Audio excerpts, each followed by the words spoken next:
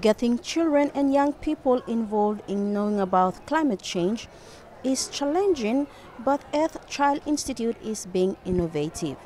Earthchild Institute's mission is to engage children and young people to a sustainable future, and believes with the knowledge on how climate change is impacting the world, they will grow up leading their lives to benefit themselves and the environment.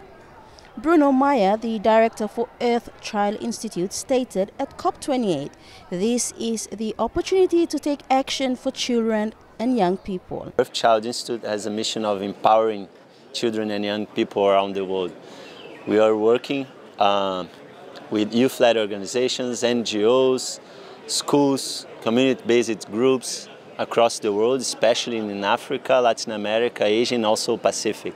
Hansel, the founder of the Scuba Vest, is pleased to be working with Earthchild Institute on how to be innovative with children and young people to be sustainable.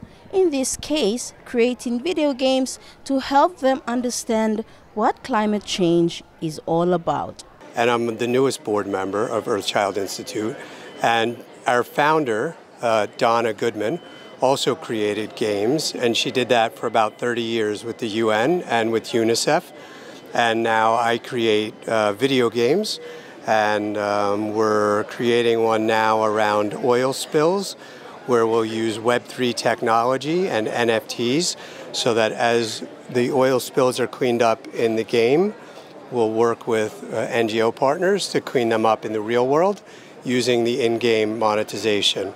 We're starting to work also with the country of the Maldives on building a gamified digital twin environment. And we work with some other researchers, like a manta ray researcher and some whale researchers. It's really an honor for me to get to pick up where Donna left off.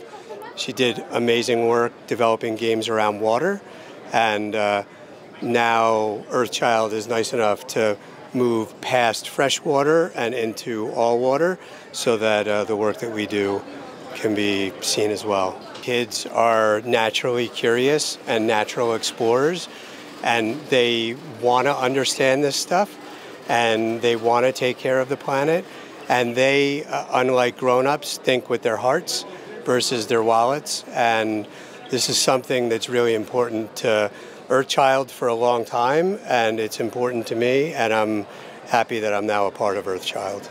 At COP28, Earthchild Institute is reaching out to young people in the Pacific, Asia and Africa to create opportunities for sustainable living.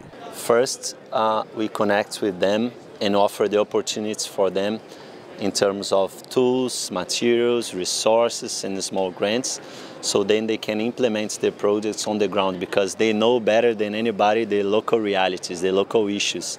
We know that the impacts of climate change on the Pacific Islands are very important. It's a big issue, even though the communities there are not the ones responsible for the climate change. They are producing and impacting and they are responsible only for a few percent of the emissions, but are suffering from the impacts of climate change. So we provide an opportunity for these children on the ground to work with for the youth-led community, youth-led organizations or community-based groups to work with children on the ground about climate change, about water, oceans, everything. And then we have an application process that they could apply.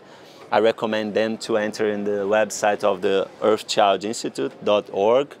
So then they will be able to learn more about our work. And then they will see also that we are in 25 countries now, and looking forward to work more with the Pacific Islands, with the communities, with the young people, with children, working together collaboratively. We really believe this is the best way to move forward for a sustainable planet. Earthchild Institute is helping to build resilient and environmentally sustainable world through their commitment to children and young people. Sinivar Kasimani reporting for Pacifica TV at the COP28, Dubai.